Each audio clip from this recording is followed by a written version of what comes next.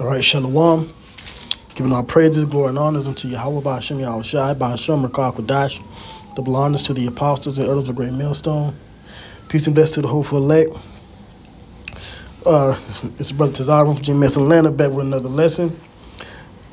All right, GMS News and Prophecy. And this here is an article from unilad.com.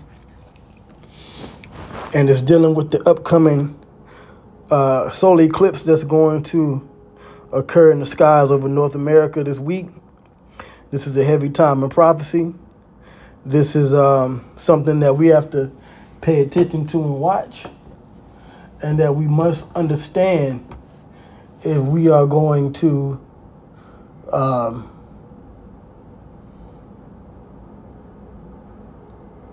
know what time we're in when it comes to the end of this man's society. I'm speaking about Edom and the destruction of this world and the coming of our Savior, Yahweh Shai. All right.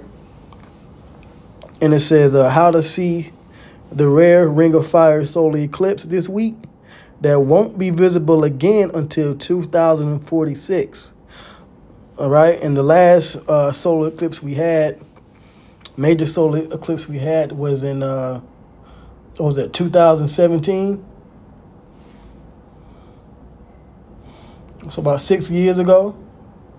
All right. And then there's another eclipse that's going to occur in early 2024. All right. But this is definitely prophecy coming to pass. All right. So it says, prepare to look up to the skies later this week, because you'll have the chance to witness a solar eclipse that won't be visible again until 2046. And by the time in so-called 2046, all right, it's definitely my belief that we'll be in the kingdom. All right. The fact that we're having this solar eclipse, and it's not going to be for another, 23 years until this happens.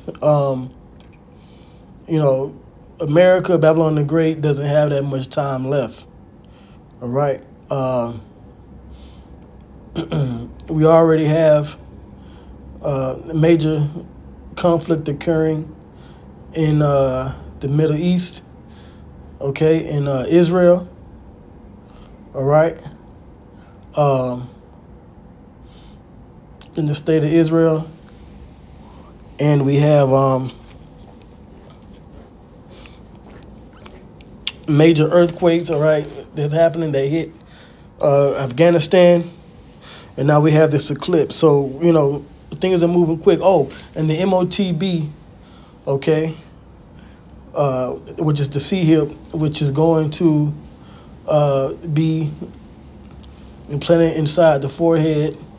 In particular, the Neuralink, or the BCI, brain computer interface, is already being set up for human trials. So we're in the time of going down. Okay. Let's see here. All right, let me jump down. So it says, set to occur on October 14th. The eclipse is nicknamed the Ring of Fire solar eclipse because the sun's light will shine out around the dark shadow of the moon. It will be visible in the skies over North, Central, and South America, with NASA running a live stream to share views from Albuquerque, New Mexico, Kirbyville, Texas, and White Sands, New Mexico. Locals are being encouraged to get out and see the site for themselves if they can, as Kelly Corrick, Eclipse Program Manager at NASA, pointed out. It won't be possible to see again anytime soon. Okay? So a number of scriptures come to mind. In particular, which is Joel, the 2nd chapter. Joel, 3rd chapter.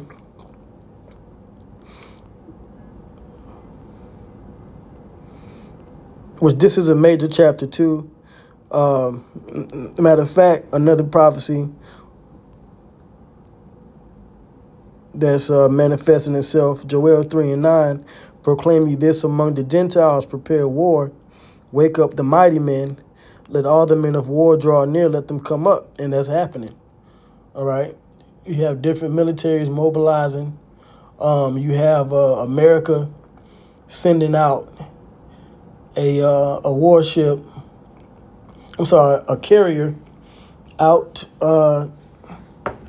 around the Levant region to back up the state of Israel in this conflict with Hamas. So they're preparing their militaries, and that's including what's already been going on. You had different war games with Russia, China, and Iran. So we're in that time, man, okay, of all the men of war drawing near. But let me get to the point with this eclipse. Let me see here. Joel 3. So let me go to Joel 2. Okay.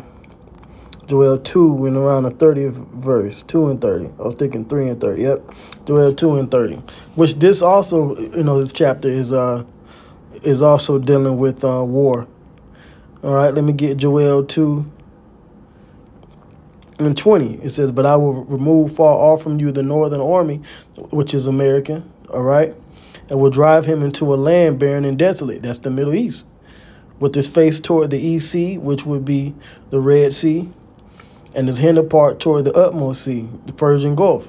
Because in between the Red Sea and the Persian Gulf, you have that Saudi Arabian peninsula, which is pretty much a desolate desert and wilderness. Okay?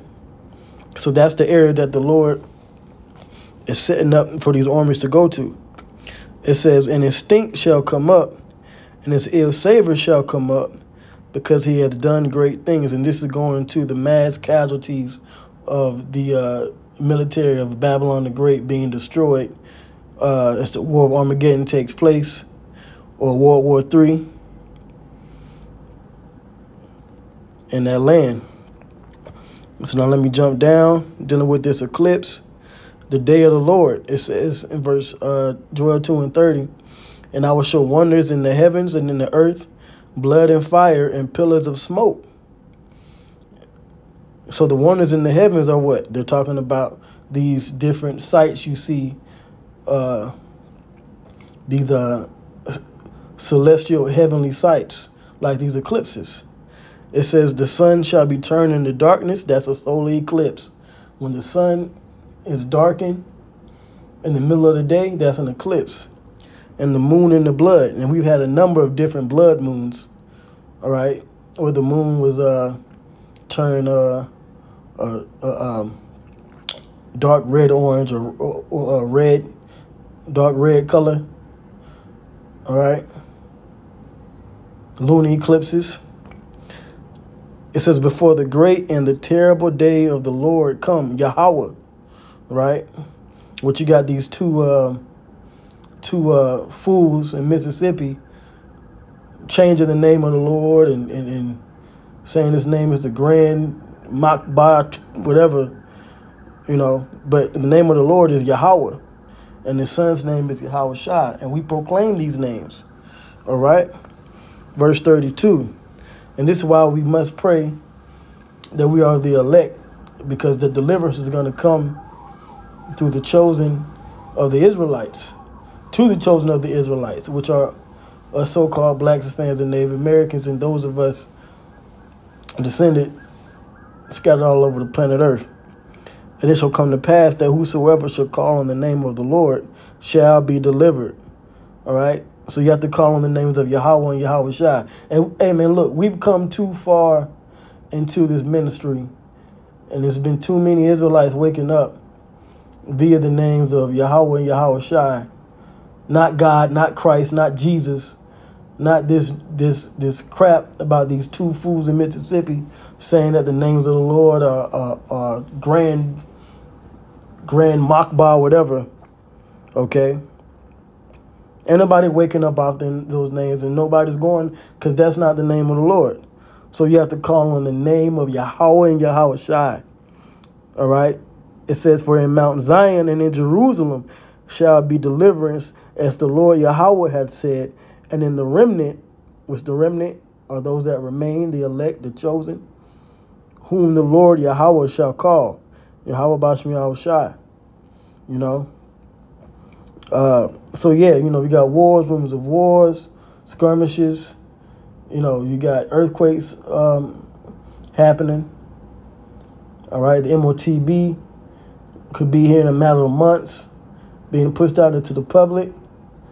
And we have this eclipse, this eclipse that's coming, all right, this week. You know? As a matter of fact, it'll be October 14th, right? So that'll be a Saturday, so a camp day. You know, so it's going to be a heavy,